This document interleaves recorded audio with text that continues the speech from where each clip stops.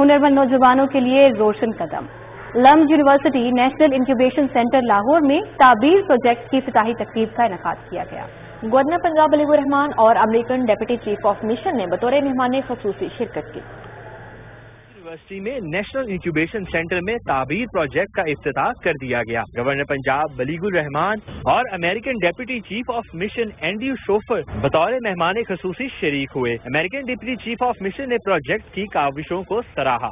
Project is a partnership between LUMS and the United States to support 15 business incubation centers at universities all across the Punjab province. The United States, through the Department of State, is providing nearly $500,000 for this initiative, which includes training and mentorship for the incubator leadership teams at 15 participating universities across Punjab.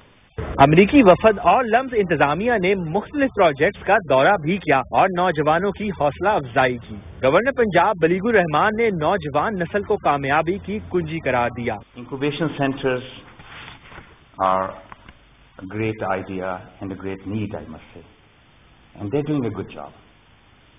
At LUMS stand out, but at the same time we have many incubation centers in other universities of the country,